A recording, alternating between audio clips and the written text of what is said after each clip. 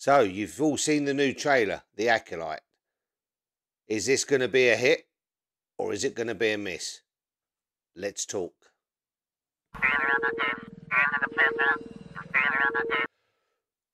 So, we have a release date of June the 4th this year for the new series, The Acolyte, to be aired.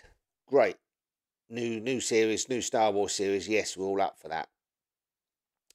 We've all seen the trailer. By all accounts from Lucasfilm and Disney, that this broke their record of views in the first 24 hours by 51.3 million, which is great. But there's been a lot of backlash as well. And that says to me that people are going to boycott this. They're not going to watch it.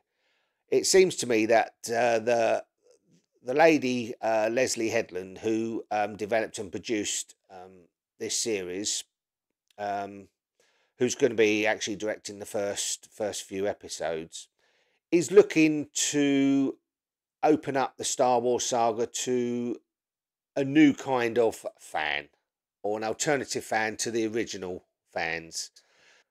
Go back and look at the trailer again, guys, and you'll see what I'm talking about. Okay, I'm not going to go too much into the politics of everything, but you have to make your own mind up on this. The Acolyte is going to be focusing more on the dark side of the Force, and it's going to be in the final days of the High Republic. It's going to be set 100 years before the Phantom Menace. So that being said, does this mean every single Jedi that encounters a Sith or someone from the dark side of the Force get killed? Because Ki-Adi-Mundi stated in The Phantom Menace to the Jedi Council, "Impossible. The Sith have been extinct for a millennium." And this is set 100 years before.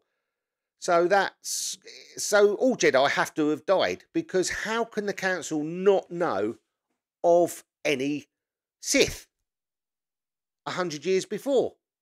How could they not know unless the Jedi have died, who the Jedi have countered them and died against them, they got defeated, so they couldn't pass on that they encountered someone from the dark side. It's... To me, I think that Lucasfilm and Disney are not learning. They're going to be the show's going to be focusing more on females as opposed to males, which I'm not saying that's good, and I'm not saying bad. I believe it should be equal. Should have a main female character and a main male character, and work them in together. But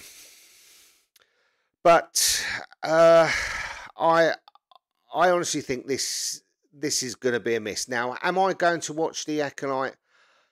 I'm going to reserve judgment. I don't know. I want to watch it, but then I don't want to watch it. I mean, if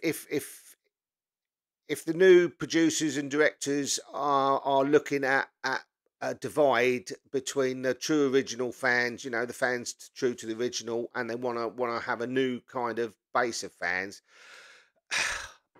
I just don't understand it, guys. I really don't understand it. Star Wars is Star Wars. Yes, it is George Lucas's vision of Star Wars, and new directors coming in and all that. Yeah, write a Star Wars saga, write your own Star Wars saga, but stick to how it was meant to be. Just hitting on the Mandalorian shows. Mandalorian, fantastic shows, but in season 3, it started to lose the way again, sort of like, and I'm thinking, hold on a minute, Dave Filoni, surely, he's being told what he's got to do. That's what I was seeing it. I'm looking forward to the new film coming out, but that other game, that's for another talk.